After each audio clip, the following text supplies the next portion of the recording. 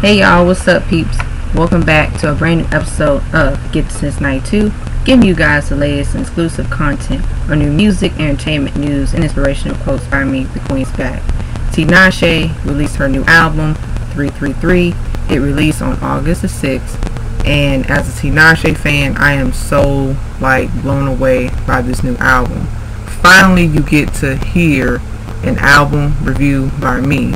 So I will talk to you guys about my favorite standout tracks and overall how I feel about this whole entire project. Tinashe outdid herself. So I'm going to run down the track list and talk to you guys about my favorite standout tracks. So let's get it popping as always. So there are 16 tracks. Number 1 is Let Go. Number 2, I Can See the Future.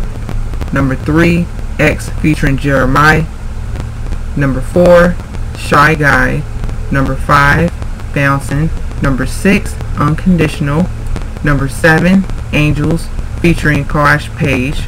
Number 8, 333 featuring Absolutely. Number 9, Undo, Back to My Heart, parentheses featuring Wax Motif. Number 10, Slowly. Number 11, Last Call. Number 12, The Chase. Number 13, Pasadena featuring Buddy. Number 14, Small Reminders. Number 15, Bouncing Part 2. And number 16, It's a Rap featuring Quiet Child and Kazuai. My favorite standout tracks are Let Go, I Can See the Future, X featuring Jeremiah, Bouncing, Unconditional, Undo, Back to My Heart, parentheses featuring Wax Motif, The Chase, Pasadena featuring Buddy, Small Reminders, and It's a Rap featuring Quiet Child and Kazuai. This album, period, is amazing and it's very cohesive, and what I love about Tinashe is she is a good example of staying true to your artistry and redefining the sound of her music and music in general. This album really did take me on a mystical, eclectic, alternative R&B mixed with hip hop, pop, and more of that really rhythm, blues, and soul. And I feel like Tinashe with this album, she really turned it up a notch.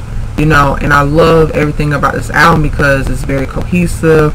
The tracks have beautiful transitions where it's the production has a lot of that sound effect. It has a lot of that really airy vibe with her singing, and her vocals on this new album are amazing because Tinashe can really sing, and she really is a very really good vocalist because she can pretty much sing about on any track.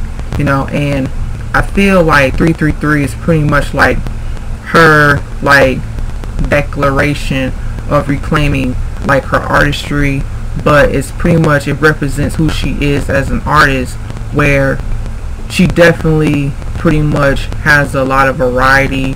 She brings out the thrill, the excitement. There are different aspects when it comes to each of these tracks.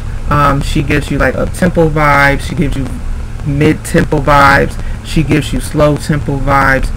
And with Tinashe's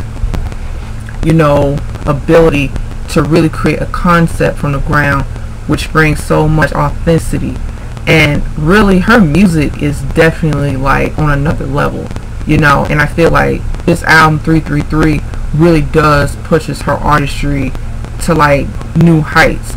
And for people who pretty much, like I said, when it comes to me being a Tinashe fan, it's I have followed her music career since day one.